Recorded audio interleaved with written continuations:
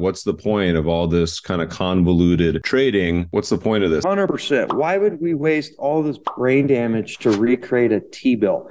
It sounds kind of insane. The reason you do this is really twofold. The first one is box spreads on the lending side, i.e., when you're buying the box to like deploy your money to get extra return or whatever, is generally going to be T-bills plus. And that ranges anywhere from 0 to up to 50 basis points or higher. So you're going to be getting the T-bill return with the same risk, but an extra, anywhere from 0 to 50 basis points, which is awesome. That's like the mythical unicorn you're searching for. Exactly. It's like, holy cow, we're going to get higher return for the same risk. And then the other benefit, essentially, we believe that this has potential to be more tax efficient.